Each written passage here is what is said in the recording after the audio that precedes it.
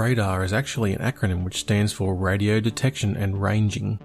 Radar is a system that can detect objects through the use of electromagnetic waves. The radar pulses the electromagnetic waves rather than being a continuous beam. These pulses on modern radar send pulses lasting only a few millionths of a second, with pauses of hundredths of a second between each pulse. The radar waves are reflected by the object in its path and are captured again by the transmitting radar. This allows the radar to determine the range and location of the object relative to its position. How much radar is reflected by the object depends on the object's size, shape, and construction. Aircraft onboard radars are used to detect other aircraft, weather, and obstacles such as terrain. This information is displayed on the aircraft's displays, including the HUD, and is also used for targeting information for onboard weapons such as guns and missiles. Modern aircraft can merge all radar and other onboard sensors into a single display to give the pilot all the information available in a single location without having to look at multiple screens or displays. This reduces pilot workload and increases their combat effectiveness. Radar in Star Citizen is referred to as the Trans-Directional Awareness System, or TDAS. TDAS is a multifunctional radar that displays information on surrounding signals such as ship type, distance, and relative position to your ship. This is displayed on the TDAS hologlobe or on the ISDs depending on the ship. These two displays present radar information in slightly different ways. The hologlobe displays all the radar contacts three-dimensionally. Your ship is always displayed at the center of the display. Lines show horizontal distance and stalks show the vertical distance of contacts relative to your ship. Unidentified contacts are shown as a white sphere. Identified outside of display range non-selected targets are identified as blue spheres.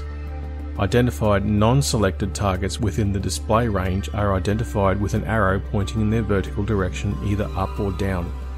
Friendly contacts are displayed in green and enemy are displayed in orange. The currently selected target is shown by way of a holographic representation of the target's ship. The ISD TDAS display is represented in a 2D segmented circular display. In older generation ships, this is the only TDAS display available. On newer generation ships, however, the ISD TDAS display is a backup and can be selected as desired. The TDAS circle is segmented into 6 sections representing the direction of the contact relative to your ship. The center circle is forward. The middle segment is divided into 4 parts representing above, below, left and right. The outermost ring represents behind you. Contacts are displayed in the segment representing their relative direction to your ship. Contacts will grow or shrink in size on the display to convey distance. Unselected contacts are displayed as circles. Friendly contacts are displayed as diamonds in green. Enemy contacts are displayed as diamonds in orange. Selected targets are identified by an outline around the respective contact diamond. Targets can be pinned to allow for constant location and status monitoring. Pinned targets are either displayed on the CVI or the ISDs depending on the spacecraft's configuration. Pinned targets are identified by a number in the order that they were pinned, first being 1, second being 2, etc., up to the maximum allowable. The number of pinned targets that the TDAS can constantly track varies depending on the TDAS equipped.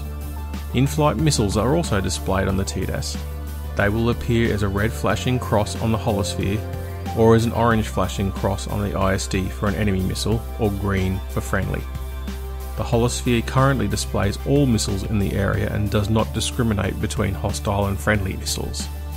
TDAS is your most effective means of maintaining situational awareness in any situation, combat or not. Understanding what you are seeing on the TDAS displays is an essential skill that every pilot should know and master. Good hunting, pilots. For more information on how spacecraft systems work in Star Citizen, please refer to the spacecraft flight manuals found on the RSI website. The link is in the description. Thanks for watching.